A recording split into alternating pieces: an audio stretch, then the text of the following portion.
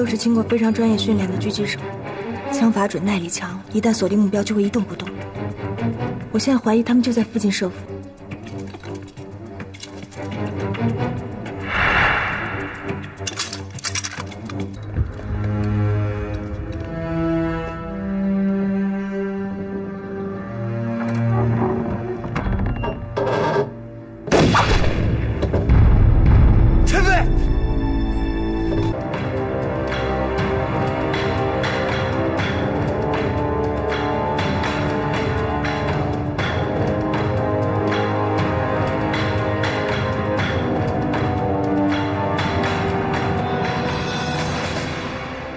包括周三在内，一共有6个狙击手。副官，你怎么能确定一定就是6个狙击手？小海棠讲的。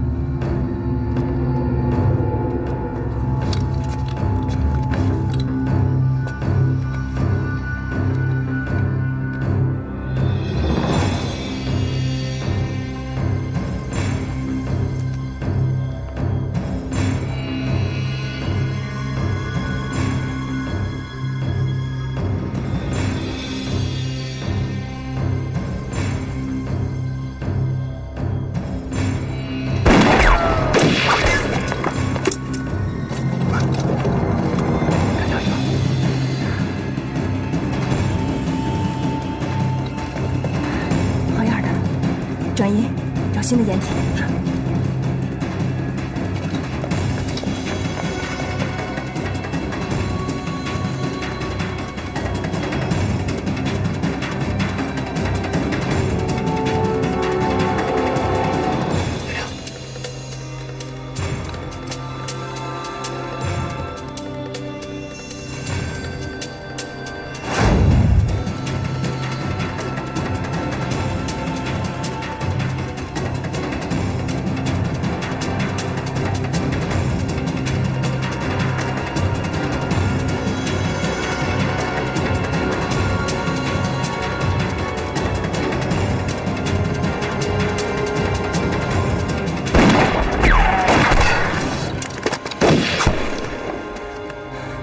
好险！怎么样？又灭了一个，好极了。这招已经不灵了。刚刚小左已经当了靶子，现在我们必须要另外想办法。除了活人当靶子，还有什么其他办法吗？没有其他的办法了。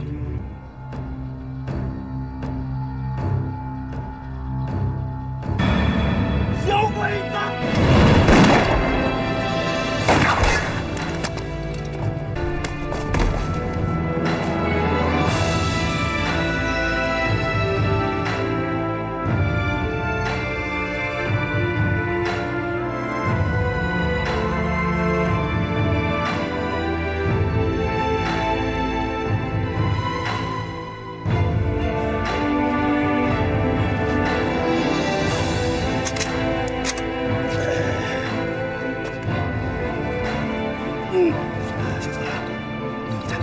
别抖！队长，不可以的，不行了，队长！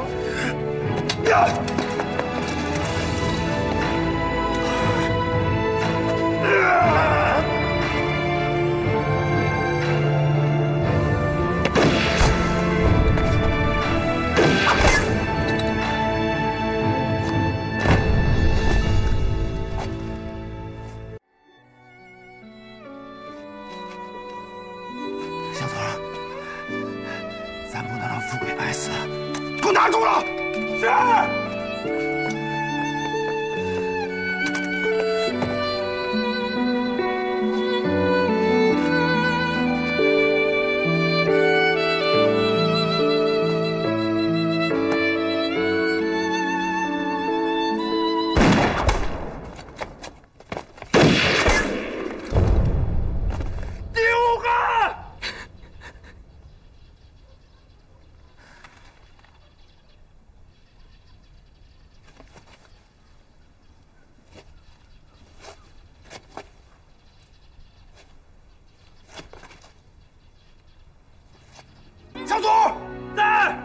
到境为止。是。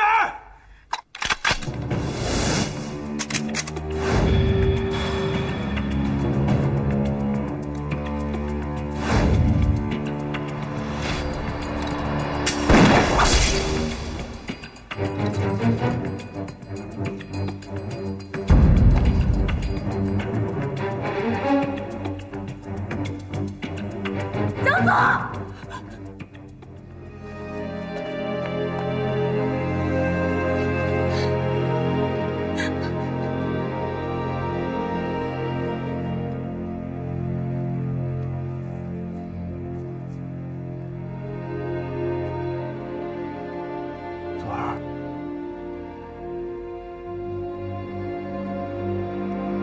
报仇。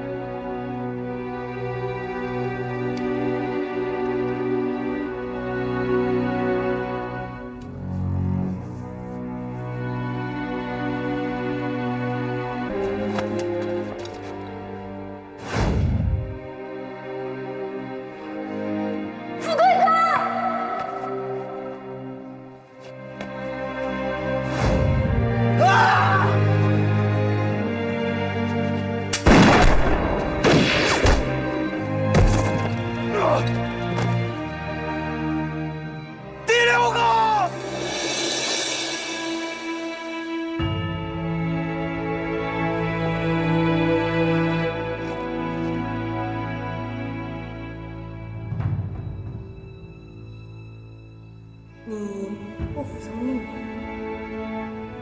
我只服从我内心的命令，救兄弟，救同志。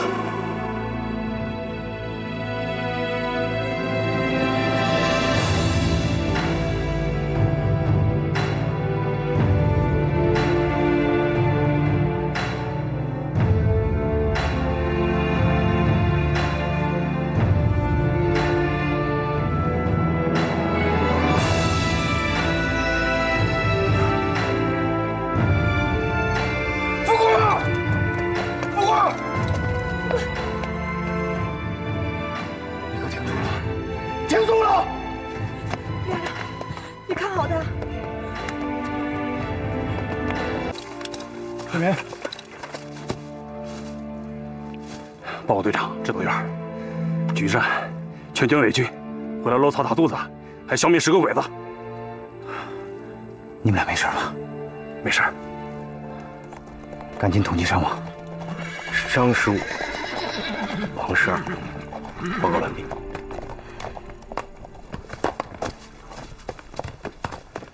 好，队长，团长命令叫指导员速回团部参加紧急会议。知道了，去吧。是。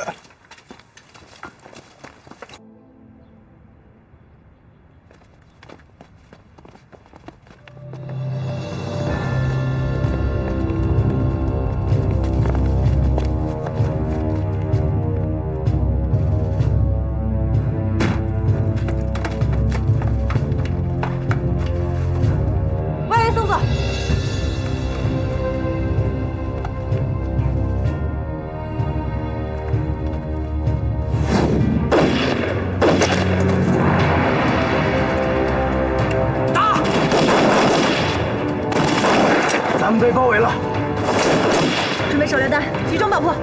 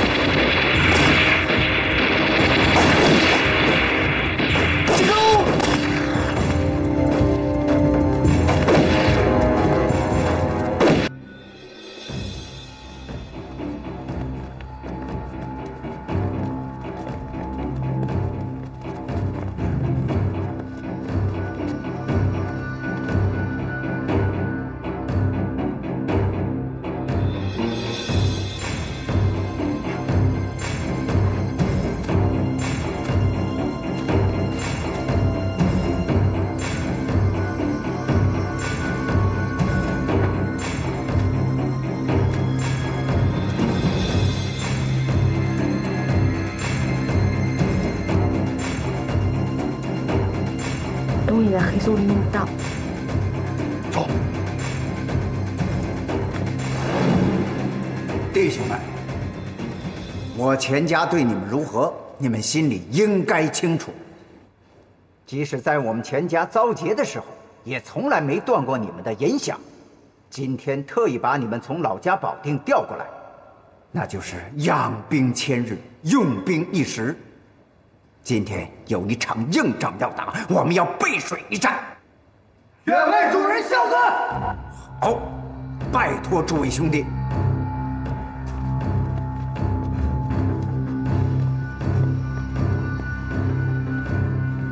哎呀，来得好，我这正等着呢。分头埋伏。是。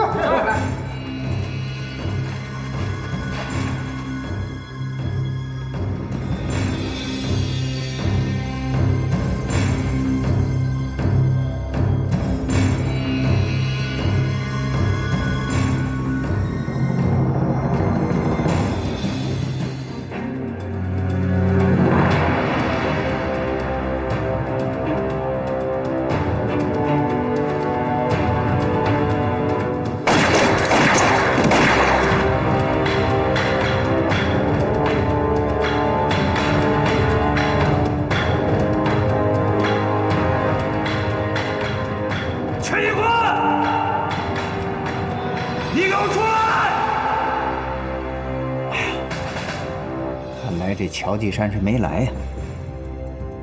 我出去看看，后面要是没有跟兵，我就把那师门封了。好，哎，吩咐下去，我要活的。明白。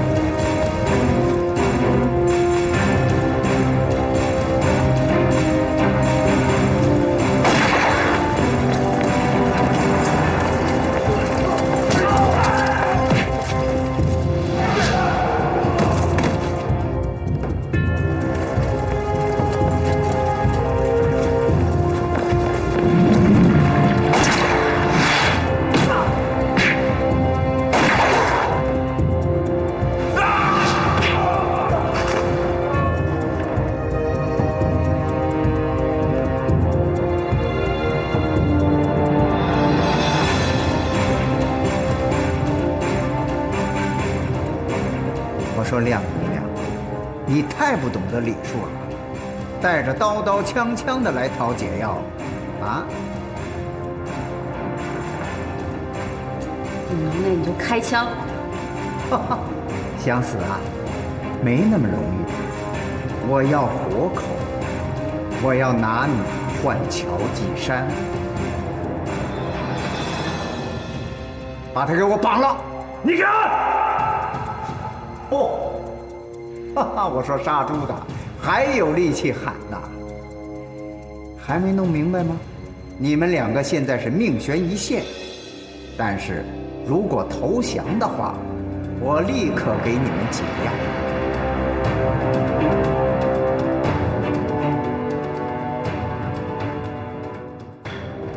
这里的药丸，只要放进乔继山的嘴里，他就可以重返阳间。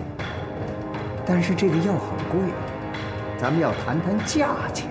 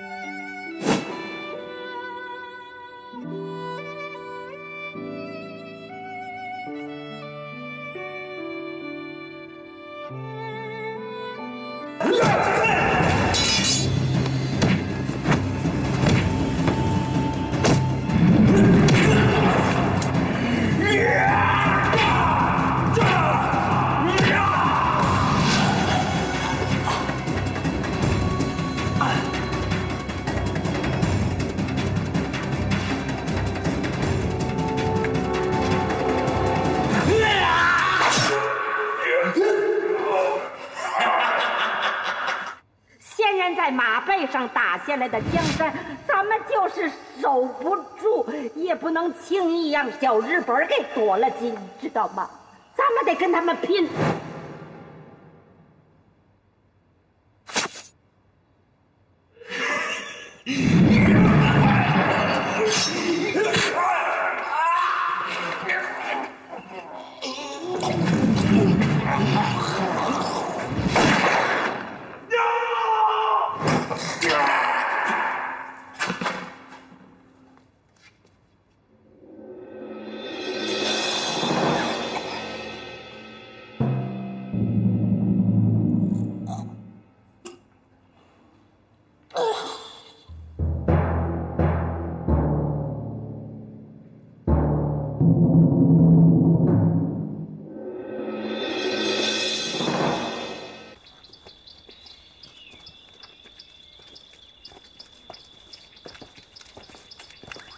团长，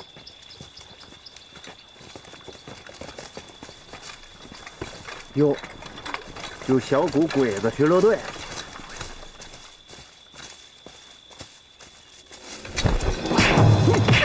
情况啊，鬼子的小股巡逻队。哎呦，同志，没事吧？行了，快起来！没事吧？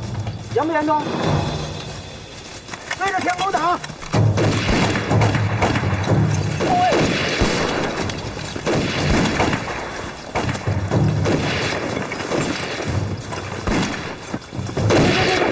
行了。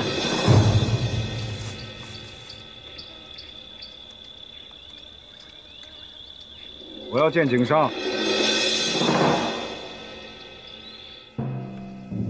天皇陛下在诏书中斥责了我，可是眼下我不能死，我要尽一切的努力，完成天皇陛下交给我的任务。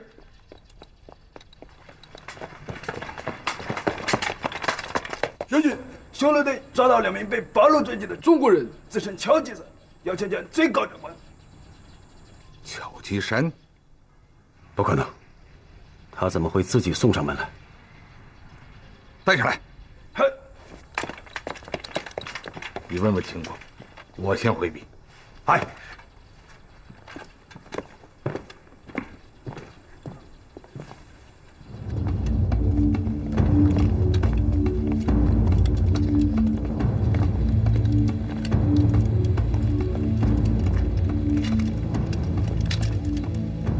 井上大雄，咱俩又见面了。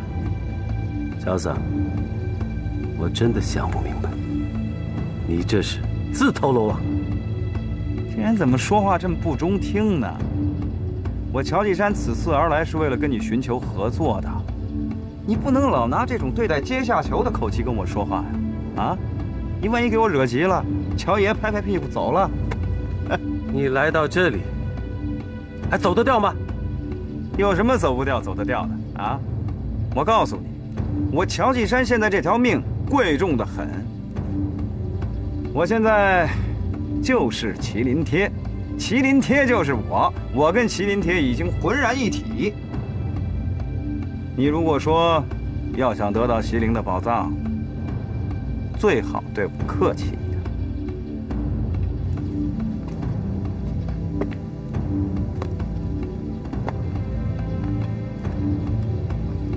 你要怎么合作？很简单，开掘西陵，咱俩1下1半。我怎么会相信你？你没有必要相信我，我也不会相信你。可是大家要开掘宝藏，没办法啊。你有的选择吗？你们小日本占了这西陵方圆几十里的地方。可是你们没有进西陵的钥匙，钥匙在我乔继山脑子里呢。就这么着吧，开掘西陵，咱俩1人1半，然后从此分手，谁都没见过谁。你如何开掘？从哪里入手？你不能这么着急，你总得让我先说说条件吧。没有人敢向大日本皇军提条件，也没有人能够就这么轻轻松松的得到西陵？没有你，没有麒麟铁，我们大日本皇军照样用我们自己的手段开掘西陵。好极了！哎，景阳大雄，我今儿给你上上课啊。清西陵是动用了几十万的民夫，用了数十年的时间，在地下建造的地下宫殿。单不说你上次经历的那些机关暗道，就是这上百平方公里的土石方，你得动用多少的人力物力？嘿嘿，你想调几个兵团来试试吗？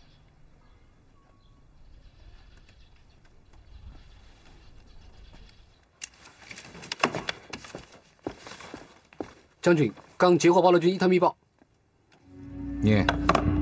通缉令：一支企图伺机盗陵的乔吉山王顺明亚人，押送师部接收处理途中夺枪逃跑，有投敌嫌疑，令各少卡予以逮捕。日军截获的电报啊，是团部为了配合我们的行动发的。这是一个证明。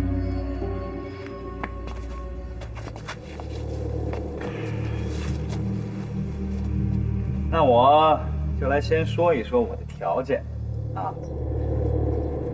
第一，我们两个人在西陵所有的活动要自由，不得监视和干涉。第二，开掘西陵之前，日方只能留下20个工作人员，其余的作战部队统统撤出西陵。第三，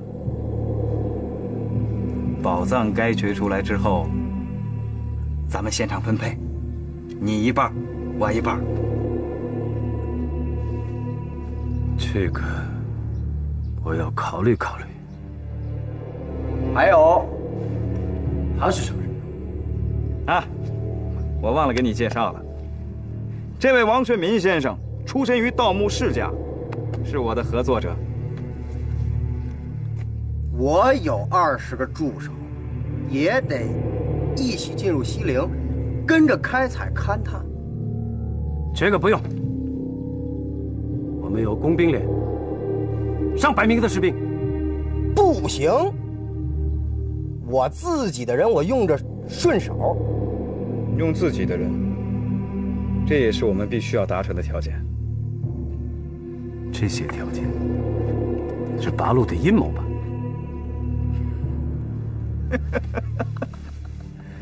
哎呀，我说景少你真行嘞！八路在通缉我们，在追杀我们。哎，你要是不相信的话呀，我可以把这些条件的理由逐一说给你听。不用说了，我不会答应。看你的态度，你是说你不想要西陵的宝藏了？不，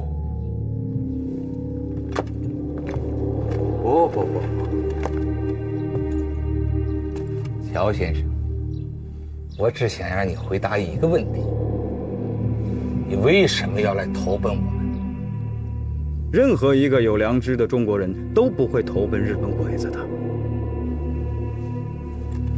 哎呀，怪只怪西陵下面有宝藏，怪只怪我乔继山贪财嘛。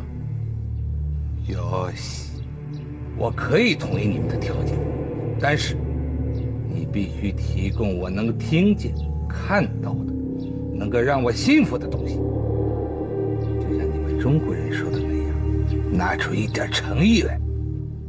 跟你们还要谈什么诚意吗？顺民呐，这天底下有掉馅饼的事儿吗？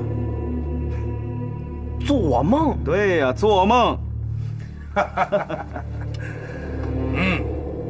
你赢了。那么，我来安排你们的住处。不用了，这个地方我很熟悉，我们就住在功德殿。啊，行动自由嘛，我们先去转转。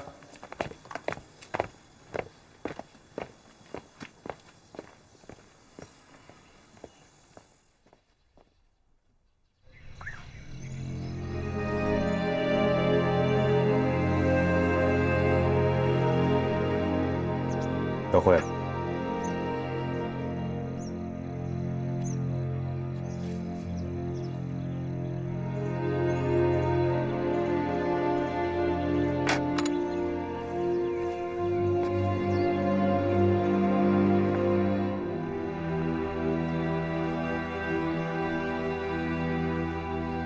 恭喜你啊！你的作战计划就要落实了。我来是有一个不幸的消息要告诉你。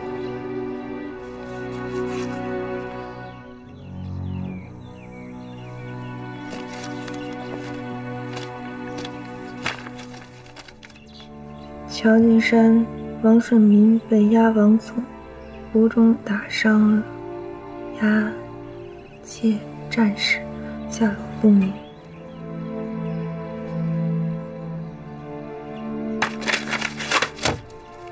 这不可能！我也觉得不可能，但是你走。钱玉坤真是条老狐狸啊！本来以为我们在地宫里已经把他打死了，没成想，这日本人打扫战场的时候又把他给救了。现在看来，你是地宫内唯一留下的活口，这也是苍天对我们大日本帝国的眷顾。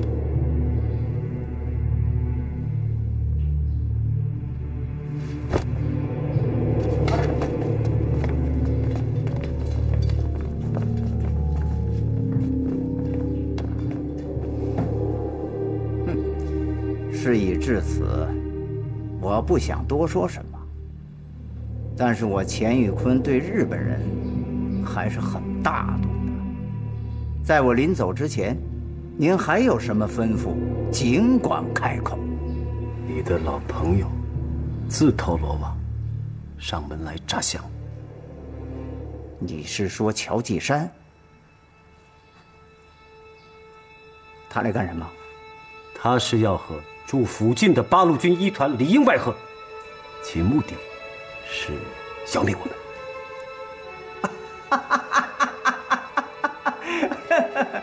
真有这事儿啊？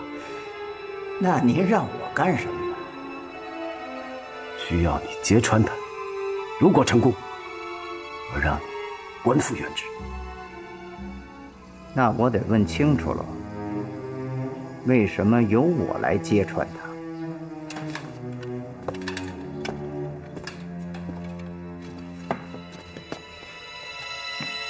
因为樱木将军求功心切，一意孤行，根本听不进我的劝告。我明白了，您尽管放心，我一定在樱木将军面前揭穿乔继山的阴谋。但是，我也有个要求，希望井上先生信守承诺。我的承诺取决于你的结果。好，咱们彼此。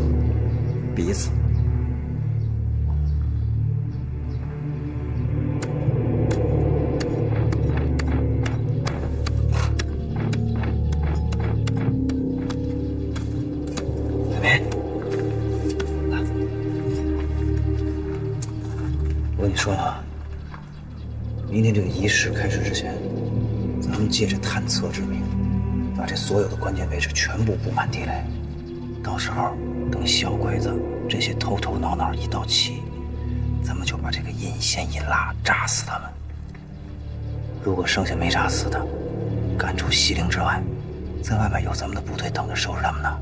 啊，这就是全部的计划。明白了。哎，那这回我是主角啊？那当然了，你是爆破专家呀！哎，我告诉你啊，咱们这次可是立特等功的活儿。哎，特等功能给咱俩都评上吗？差不多吧。那特等功是多大块啊？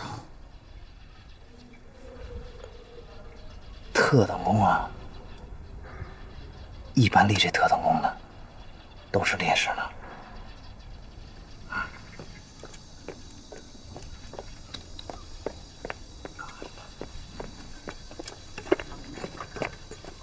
乔桑，请你回到您的住处，你的老朋友要见你。啊，知道了。老朋友？谁呀？谁？看清楚了，我，一个在阴曹地府走了一圈的人，一个在你复仇名录当中消失的人。阎王爷他不收我，又把我给送回来了。嗨，季山呐，看到了我，你是不是很吃惊，很害怕呀？钱宇坤，你这个诈死还魂不是一次两次了，没什么可吃惊的。说到害怕就更不至于了。咱们两个人现在都是日本人的朋友，来坐下说话。都是日本人的朋友。你小子是一肚子鬼主意，你骗得了日本人，你可骗不了我。你到这儿来到底要干什么？我心里很清楚。你心里当然清楚了，我早就告诉过你了，我跟他说过。你告诉我什么了？在地牢，对吧？你抓住了我，逼问我麒麟铁的下落。当时咱俩就说好了，瞒着日本人，咱俩把这清虚营的宝藏挖出来，一人一半。哎呀，我说钱宇坤呀，这么点事儿都不跟你的主子说吗？哎呦，你以为你是什么好东西吗？你现在也不是跑到日本人这儿来，背叛了你的主子八路吗？季山呐，你可以信口雌黄，不要你的人格，但是不能玷污了我钱宇坤的清白。别说了，钱桑，你想我瞒了什么？我对您没有任何的隐瞒。你对他还没有隐瞒？嚯！看把你急的！井上先生，如果你的记忆力足够好，你就不要忘记在监狱里他给咱们演的那出戏。我现在一看见他，我就想起了当初他把我抓到地牢里，不给吃，甚至不给水喝。我想得到西陵的宝藏，想跟他平分，为什么呀？是因为我当时已经厌烦了这种打打杀杀的日子，我就想着找个世外桃源，和我心爱的女人过上安安生生的日子。我说的没错吧？没错，你说的太对了。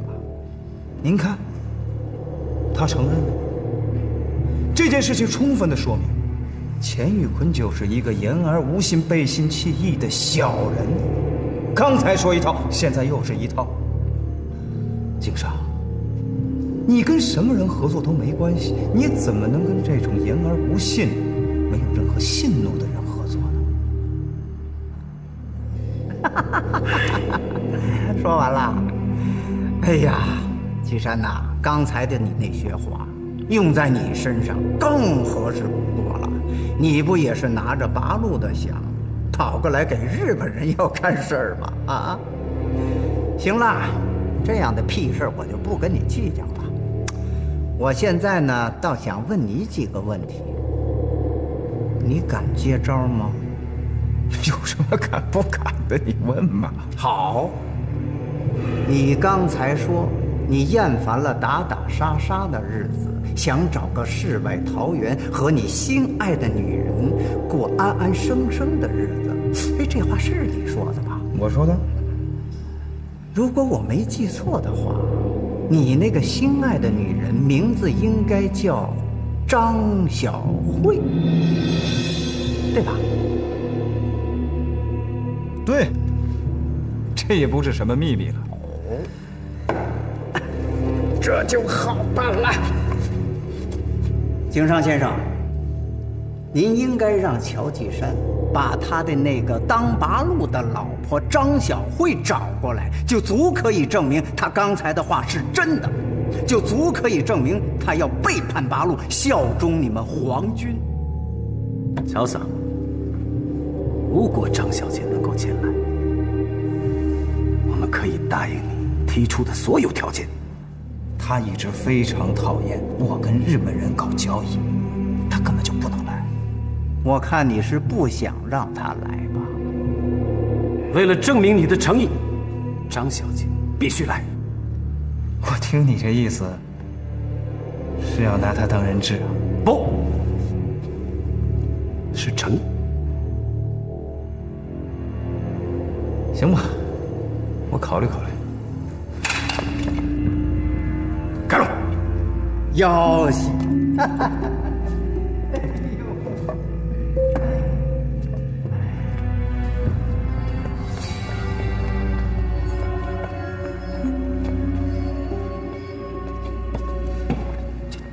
见着鬼了！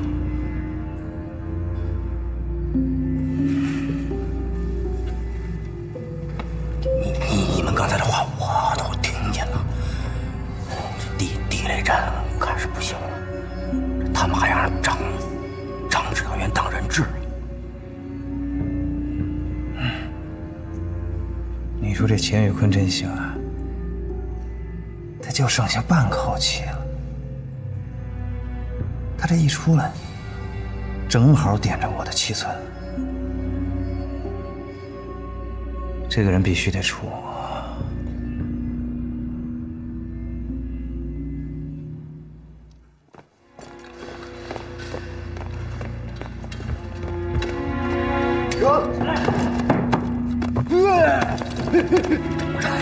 这儿有鬼，有鬼！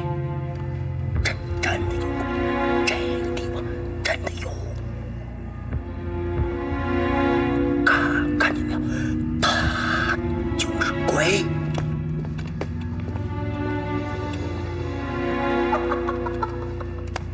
喂，乔吉山哪里去了？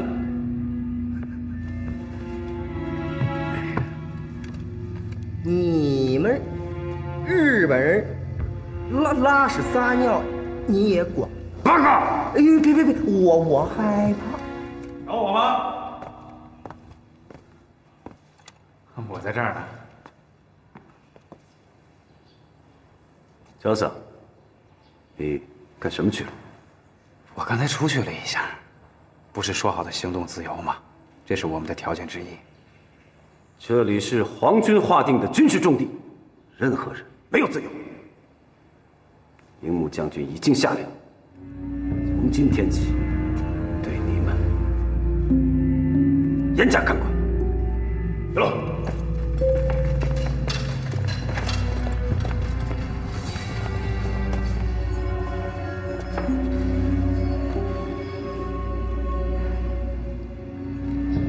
他们的人盯得太紧。我在那个接头点的附近转了2圈，没敢上去，放弃了。等等看吧。你说也怪了，我这心里呀，总是慌慌的。哎，没事。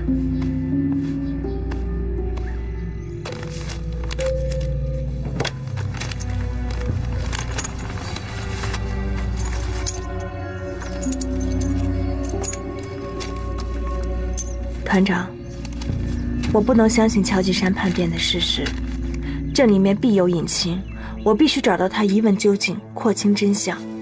如有问题，把人带回来交给组织处理解决。真是叛徒，脑袋就提回来示众。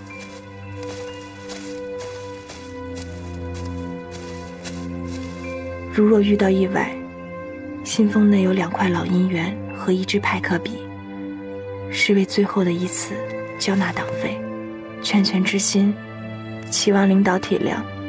一团突击队指导员张小慧。见鬼！小慧蹲禁闭，他怎么就知道这些呢？对不起，团长，是我给他看了乔吉山的淘宝通告。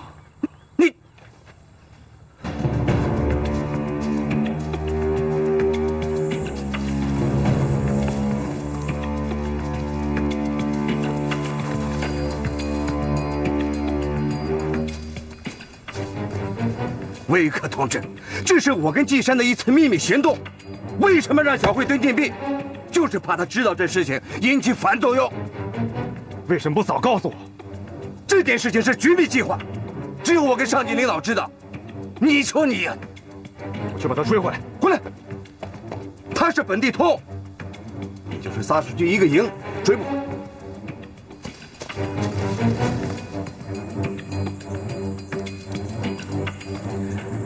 把他给我盯紧了，我向皇军马上报信。好的。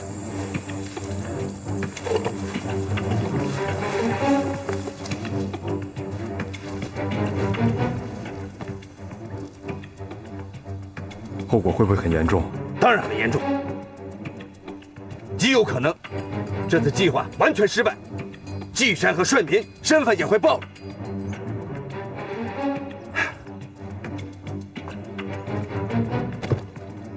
现在看来，只能寄希望他们的对敌经验和聪明才智度过这一劫了。回来，维克同志，从现在起，出于对你的安全考虑，你个人不得擅自离开团部。铁蛋，好。从现在起，负责保护卢参谋。是。大虎，哎，准备执行特殊任务。是。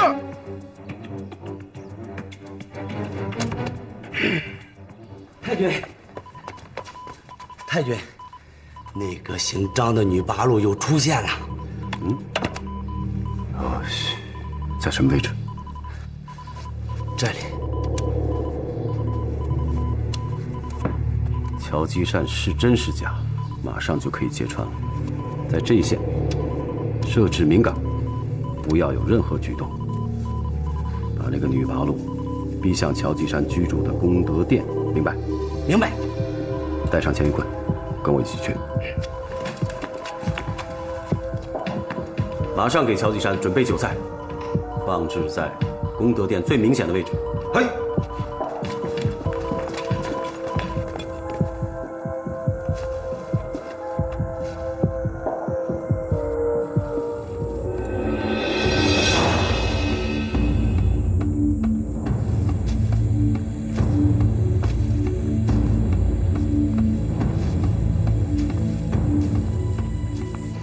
咱5个人打打杀杀的，从来没有说过安安生生坐在一块儿喝上这么一顿酒。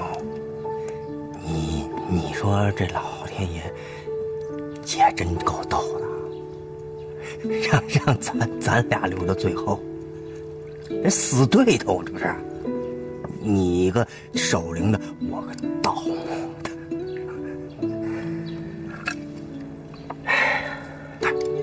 盗墓的。是守灵的，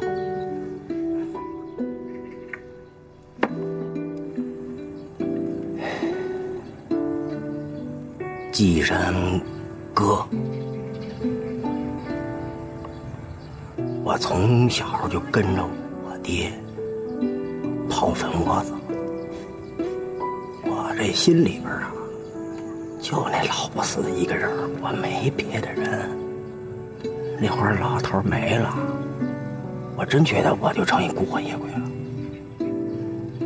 没人理我，我一人我晃来晃去，晃来晃去，我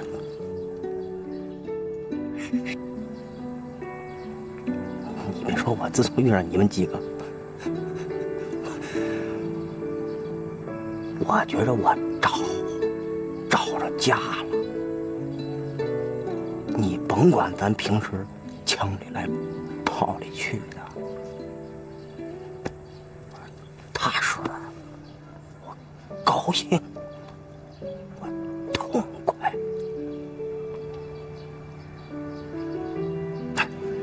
慢着，那我说顺明，咱俩要死也得死一块儿，黄泉路上也好有个伴儿，痛痛快快，高高兴兴的。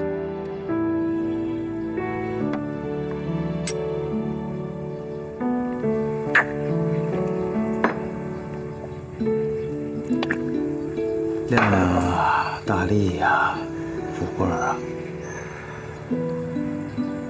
等等我俩，等我俩办完事儿，一块儿下去好好热闹热闹。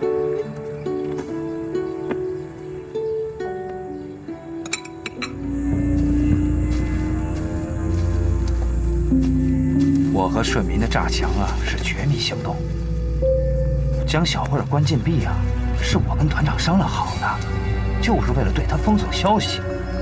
可谁也没想到啊，一向规规矩矩的张小慧竟然会破天荒的违反军纪，逃出了禁闭室。他要找我算账。他的突然出现，把我们所有人都推到了悬崖边上。好端端的摆上酒了，还摆这么一大空场。他一定是想让咱们喝给谁看？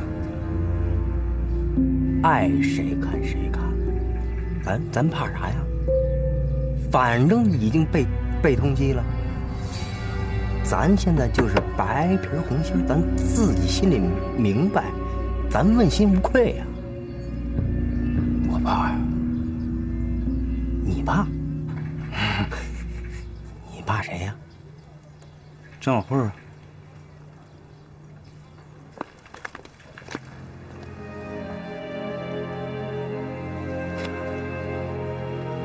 虽然说张小慧是我未过门的媳妇儿，可咱们这计划她一点都不知道。我从来没告诉过她，她这个人眼里揉不得沙子，万一……哎，你就别瞎担心了。你忘了张指导员在家关禁闭呢，哪来的万一？来，喝酒。今儿就算这里头是穿肠毒药，咱也喝痛快吗？来。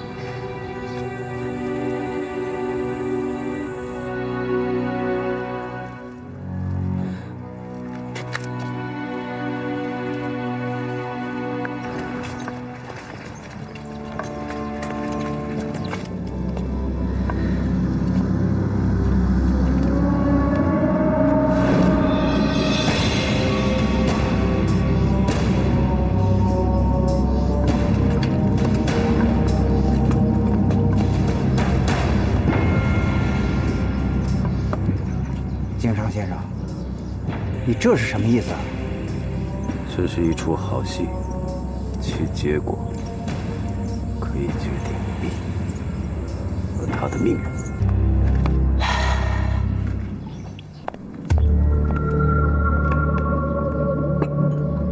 张指导员，你刚刚是正正经经说话，你没正形，你能不闹？没跟你闹。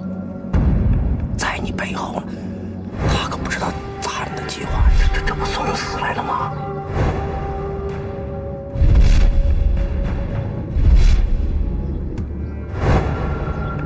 别往他看了，别看了！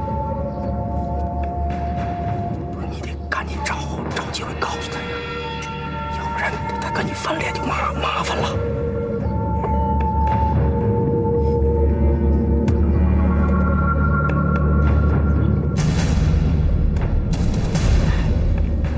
记得亮亮教咱们唱的那首歌吗？我记不住词儿啊，编词儿，我编一句，你编一句。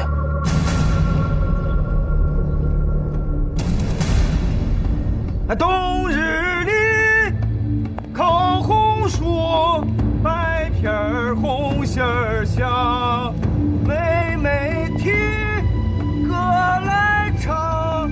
歌是好儿郎，哥哥请妹妹来，妹妹莫慌张。随着哥哥你来唱，心中有海洋。哥哥请妹妹来，心中莫慌张，哥哥请妹妹来，哥哥心里慌。哥哥请妹妹来，心中莫慌张。张小姐，你为何而来？这是我私人问题，有必要向你汇报吗？是不是八路派你来的？笑话，我是来找我未婚夫的。乔吉山，哎，你给我过来！来了！哎呀，来了！你看你这来了也不跟我说一声，我昨天才给你送信啊，你怎么那么快就到了？你看你不告我一声，我好去接你嘛，对吧？接什么接呀？我今天就是过来看看你死了没。我跟你说了多少遍了，不要跟日本人打交道，你怎么就不听呢？我不想跟他打交道，这不没法子吗？你说咱俩到处被人追杀，对吧？总得有钱过日子吧？你有把握吗？你对我有信心吗？我有。我也有。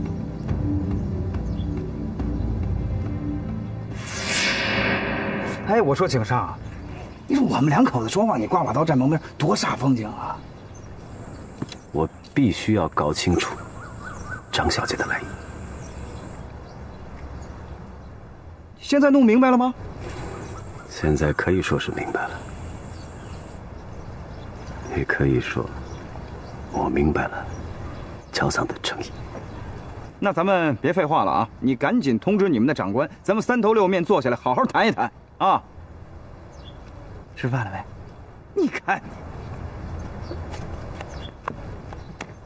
井上先生，你信吗？鬼才信！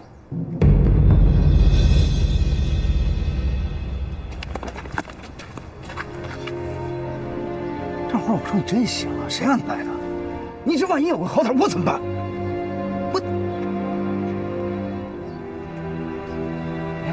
别哭啊！你别哭了，我这不是怕你出事儿吗？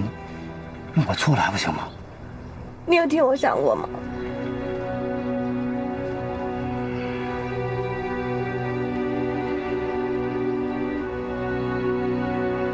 白皮儿红心笑，跑掉了。我怎么没觉得？是不是唱的特别难听啊？好听。正是因为听了你这首歌，我心里的石头才放下。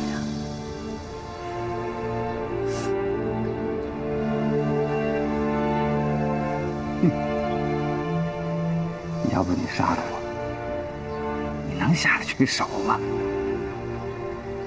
哎呀，都是钱玉坤呐，这狗东西，一定是他让这个井上设了这么一个局，安排咱俩见面，他们就想看你的反应。放下这些私仇不说，我觉得这钱玉坤绝对不能留，他会破了你的计划。到底是我媳妇儿啊，知道我有计划。每个正形都什么时候了？张花，张指导员，媳妇儿，咱俩并肩战斗的时候到了。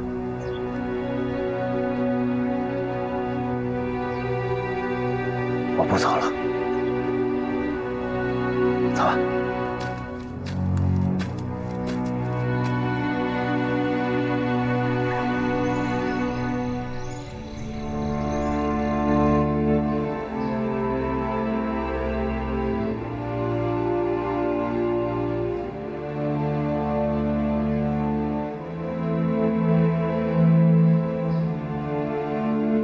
乔吉山，到。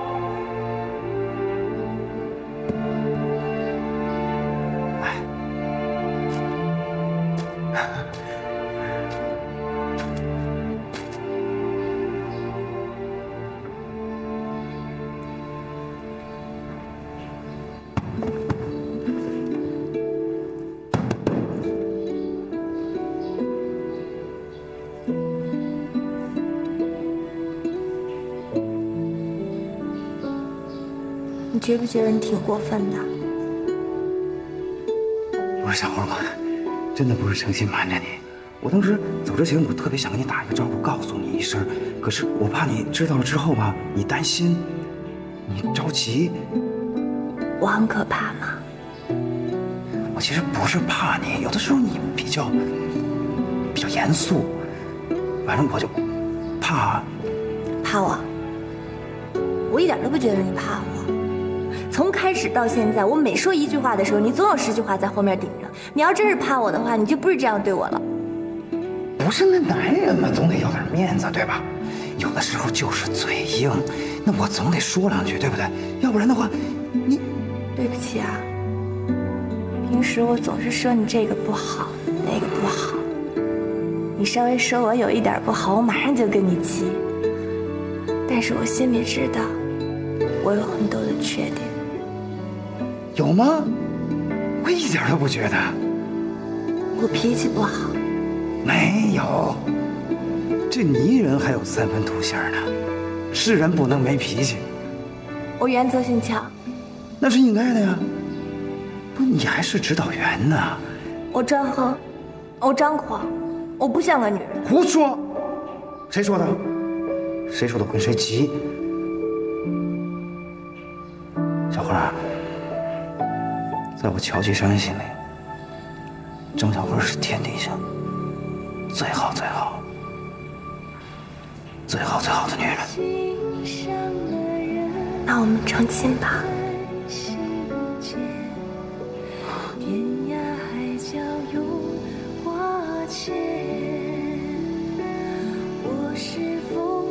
说什么？我说，等我们这次把任务完成了，如果我们可以活着回来，我们就成亲，我就嫁给你。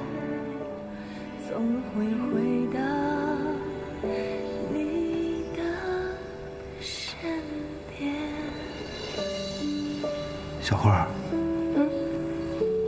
我这个人吧，有很多缺点。我知道。娃娃亲不作数的。我明白。如果说这次我立了特等功的话，我可能就变烈士了。轻轻的风，蓝蓝的天，太阳藏在云里面。继山，你现在是我唯一的亲人，唯一的依靠。我不准你死，也不准你说这样的话，你听到了吗？小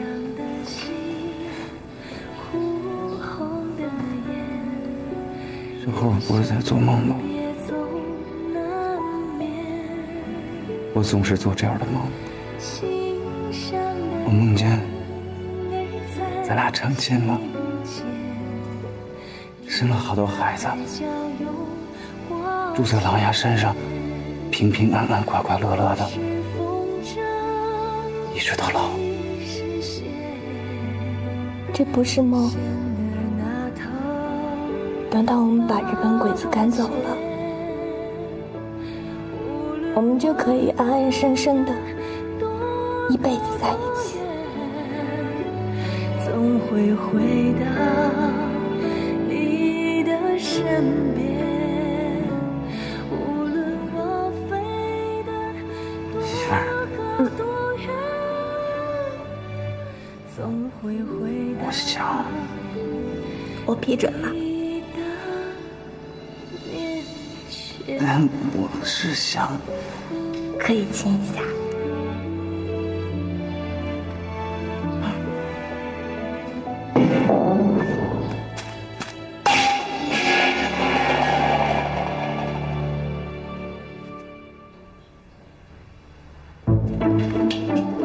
哇，这啥也没看见，啥也没看见，啥都没看见。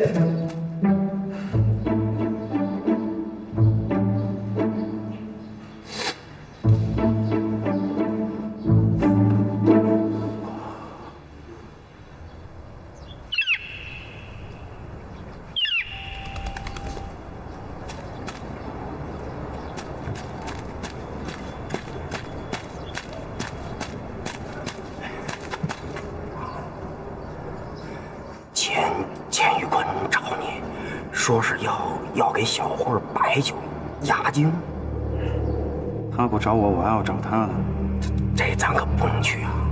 钱玉坤那老鬼，万一把咱计划破坏了呢？所以咱们必须得把他除掉，要不然他很有可能给咱添麻烦。那你这不虎口拔牙吗？这样，你去跟小慧说一声，就说我上钱玉坤那儿喝酒，让他按照计划见机行事。哎呀，行，那你可钱小心，放心吧。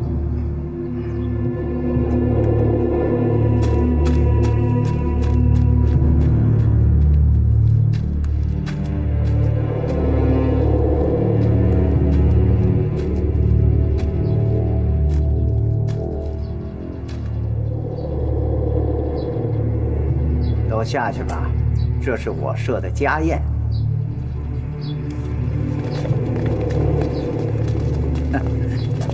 季山，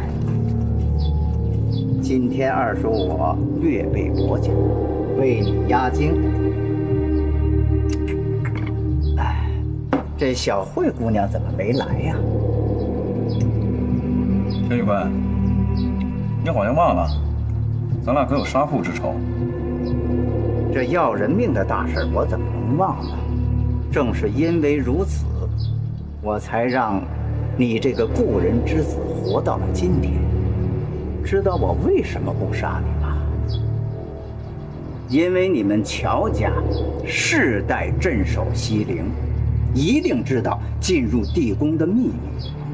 你现在把秘密告诉我，我就给你一条你和你心爱女人的生路。我也不知道什么秘密，我即使知道，我也不会和我的杀父仇人做交易。人不为己，可天诛地灭。你要是把麒麟铁的秘密告诉我，咱们获得了宝藏，我七你三，啊不，你七我三，咱们分了他，让日本人屎都看不见，怎么样？你们干什么？都退下！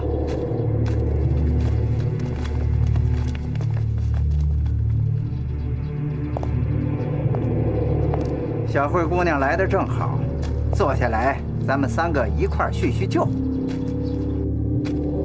我终于知道你为什么不让我来了。你是怕我看到你在和我们的杀父仇人在一块儿把酒言欢吧？小慧不是这样的，我是想来看一看，钱玉坤想耍什么花样。你真的让我太失望了，乔金山。你是我曾经的爱人，我为了你放弃了我自己的信仰。我不求大富大贵的日子，我只是希望能够跟你过上平平安安的小日子。可是你根本不听我的话，你竟然还要跟日本人做这笔交易，现在竟然跟我们的杀父仇人站在了一起。不是这样的，我这所做的一切不都是为了你吗？我是为了你能够过上有衣穿、有饭吃、安安生生的日子。说得好，张小慧，我看你长得聪明伶俐，怎么一张口说话竟说那些目光短浅的村妞的话？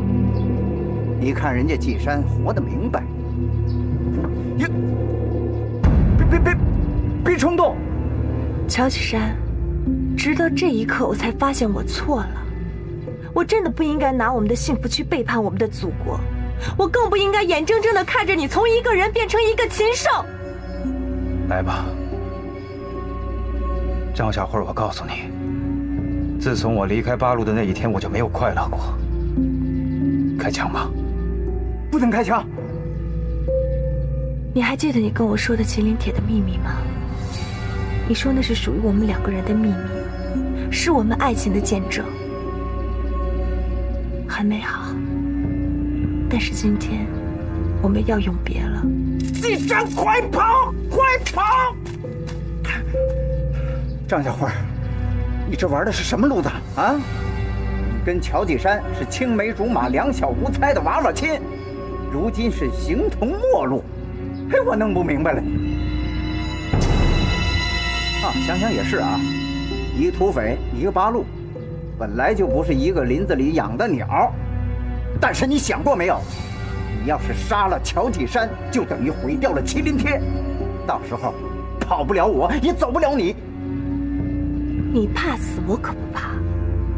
从你当汉奸的那一天起，你就应该知道老天是不会放过你的。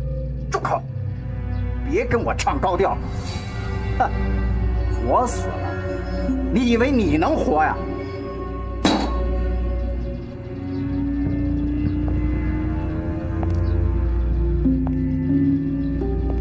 钱一坤，说，我倒是可以给你一个将功赎罪的机会。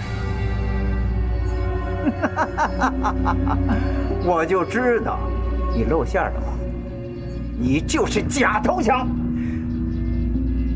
不对啊，你刚才差点杀了他。哎，我说张小慧，你到底跟我玩的什么路子？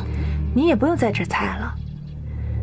现在乔金山已经背叛了我，我为了他都放弃了自己的信仰，离开了组织。我即使现在想回去，也回不去了。我只是希望在我临死之前，我能够为这个国家、为人民再做一些事儿。这跟我有什么关系？我爹，他是因为保护西陵死在你的手里。但是我现在不希望西陵再受到任何的破坏，所以我希望日本人在盗掘他之前把宝藏移出去。我需要帮助。你不会是说让我帮你吧？哎，张小慧，你这到底是什么路子？你疯了！其实这张麒麟帖上面究竟写的是什么，都是个幌子。它分为上下两侧，合在一块浸在水里，就会很清楚地出现一幅地图。地图上也非常清楚地标注着唯一的入口。这是乔金山看到的，所以把这个告诉了我。这么重要的秘密，你为什么告诉我？到底是跟我玩的什么路子？我没得选择了。周围都是日本人重兵把守，乔金山我已经指望不上了，所以我现在只能指望你。说得好，乔继山你根本就不应该相信他，他就是一个废物。你现在告诉我，入口到底在哪？我一定帮你。宝藏，它是属于国家的，我要把它交给八路军。如果你帮我完成了这件事儿，八路军一定会对你宽大处理。闭嘴！行啊，张小慧，你跟我兜了这么大圈子，现在我终于明白你什么路子了，还是让我投降，对不对？你做梦！赶快说，入口到底在哪？不然我一枪毙了你！开枪啊！反正我都已经失去自己的信仰，失去自己的爱情了，我也没有什么东西可值得我留恋的。谢谢你成全我。好，那我也实话实说，我即使投靠八路，人家也不会要我，因为我钱宇坤手上杀的人太多了。咱们现在谈个条件，只要得到了宝藏，哪怕你分我1成，让我下半辈子衣食无忧，这事儿我就干。西陵的西南角有个旧军营，我需要你去把那里的看守日军给他撤了。明天晚上我会带着你亲自过去，但是你必须要一个人。如果我一旦发现了其他人，即便是我死了，你也不会拿到你想要的。好吧，我钱宇坤就信你一回。一会儿我就去找井上。明天夜里12点，西南角的旧军营，咱们可是死约，不见不散。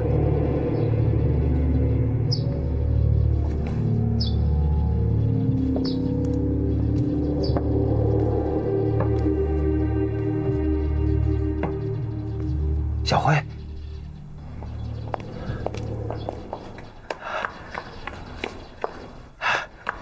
小辉，你太棒了，真的太棒了。你说他能相信我们编的这个故事吗？不管他相不相信，只要他钱玉坤想得到西陵地宫的宝藏，这是他唯一的机会。刚才他那枪指着你，差点没把我给吓死。走吧。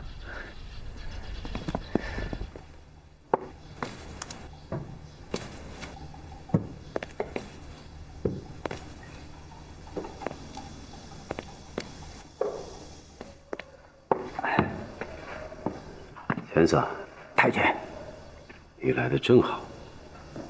我是在想，乔继山究竟有多大的诚意？虽然他带来了他的女人，但是我还是很担心，大大的担心。我都明白，您是怕不保险，担心乔继山另有阴谋。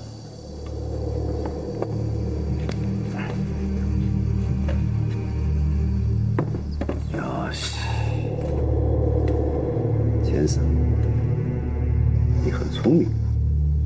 别的我不敢说，但可以断定，乔继山一定知道西陵地宫的秘密入口。不然的话，不要说您，我早就把他弄死了。你凭什么有这么大的把握？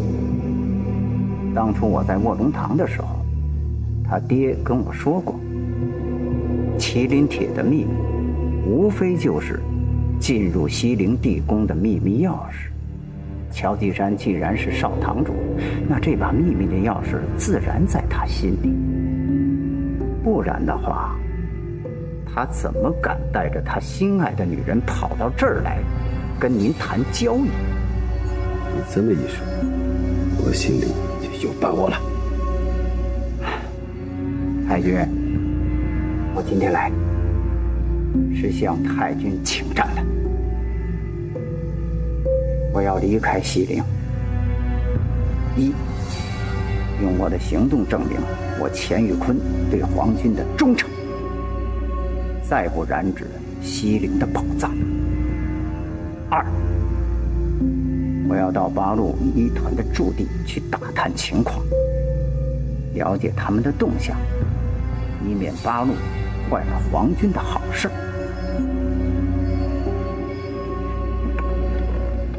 好戏，嗨，钱桑，你深知我心啊。我准备明天晚上从西陵护陵队旧军营处离开这里。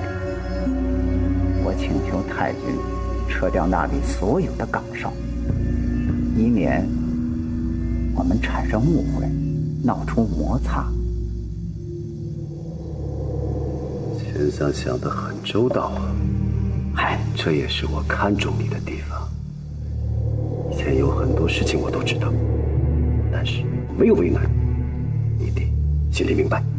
明白，我大大的明白，请您放心，我钱玉坤绝不辜负井上大佐对我的知遇之恩。我同意你的建议。西陵地宫开掘之时，就是我们庆祝胜利之日。嗨，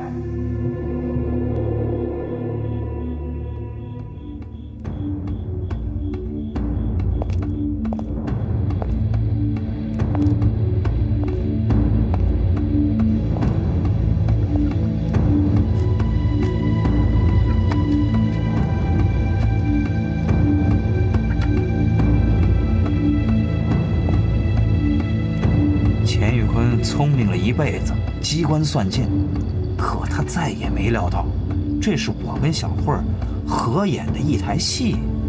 我们和他约定的地点，就是他的葬身之地。张小慧，你果然守信用。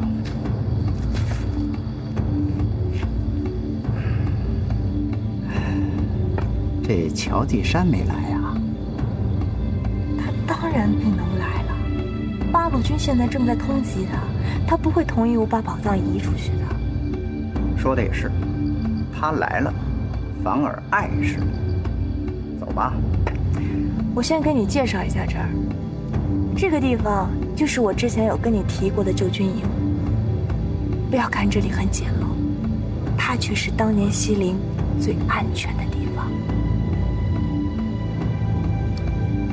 你的意思是说，入口就在此地？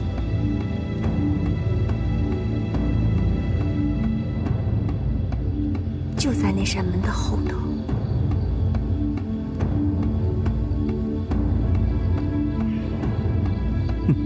说的也是啊，官兵日夜把守的地方，一定是最安全的地方。透过了这扇门之后呢，你就可以走向你的财富之路了。恭喜你！真的？我可等着呢。那走吧。你先走。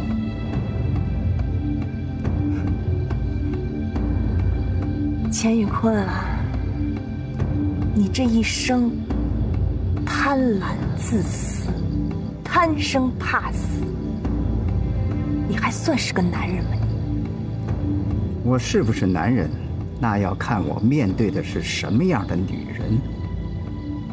八路的智谋，连日本人都怕，我也不得不防。痛快点儿，不然的话，我先送你上西天。走。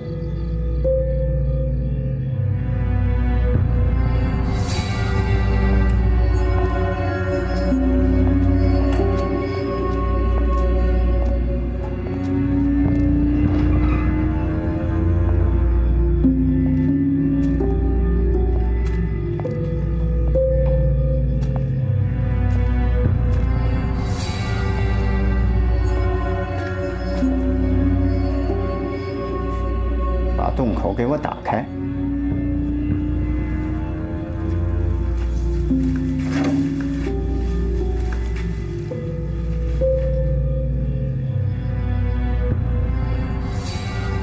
这就是密道的入口，西陵宝藏就在下边。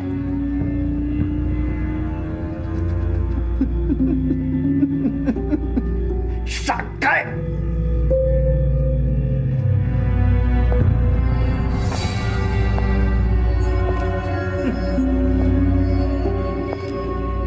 小慧，我得谢谢你呀！想我钱宇坤这么多年，朝思暮想，背叛亲友，乃至放弃了尊严，我为的就是今天。哼！你刚才问我是不是男人，我现在就做出个样子，让你知道什么是男人。天下无毒不丈夫，明说了吧？西陵宝藏属于我钱宇坤一个人，绝不可以和任何人分享。现在我就送你去见你阴间的爹。钱宇坤。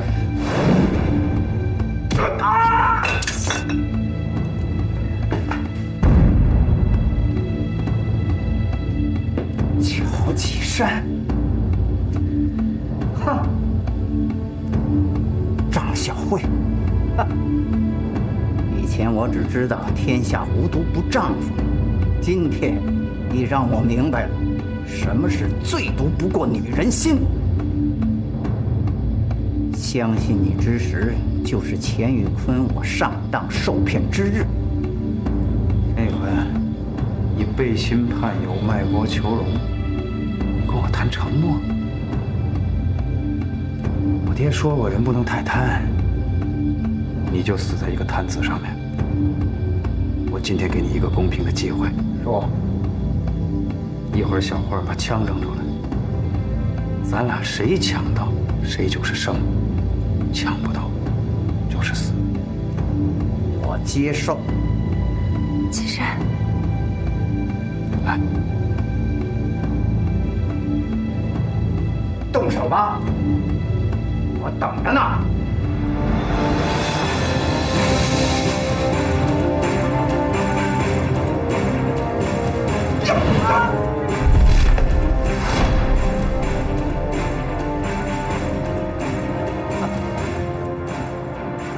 你们赢了，但是不漂亮，2个人骗我1个，我输了。情理之中，人为财死，我鸟为食，我认。来吧，报仇吧。开枪的时候手别抖，免得让你们阴间的爹再丢脸。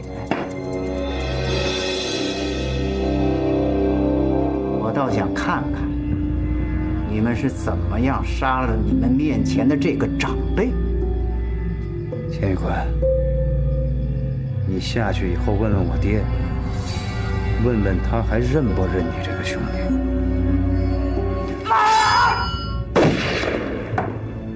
杀了这个狗干净！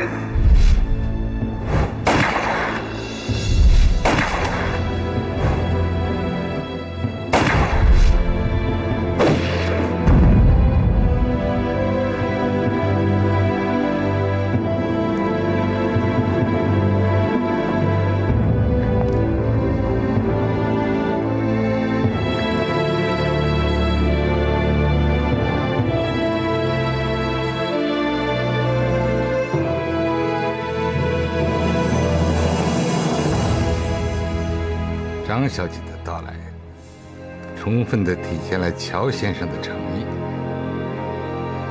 那么，我们也体现我们的诚意，我们愿意接受你们的全部条件。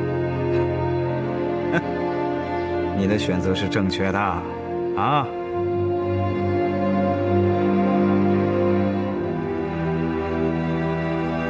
消灭了钱玉坤，我们就消除了最大的隐患。之后的一切都顺理成章了。大虎带领着20名战士，化妆成顺民的帮手，进入了西陵。决战的时候到了。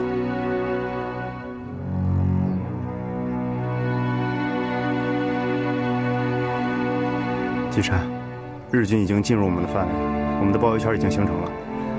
这战斗打响后，会发出3颗红色的信号弹，一团就得发起进攻。同志们，这是关乎西陵存亡的一战，就看我们的了。一团已经进入指定位置了，爆破装置也已经就位了。我们这20个人都是精挑细选的，你放心吧。万事俱备，咱们走。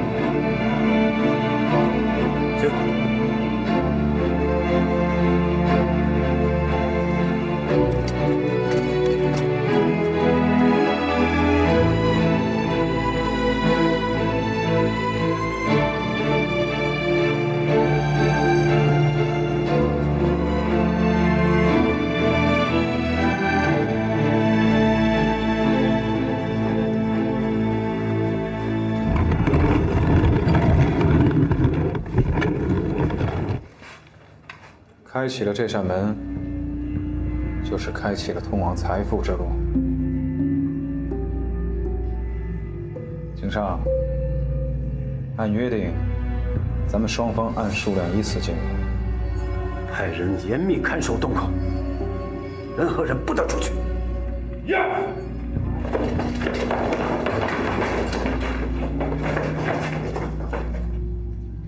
进。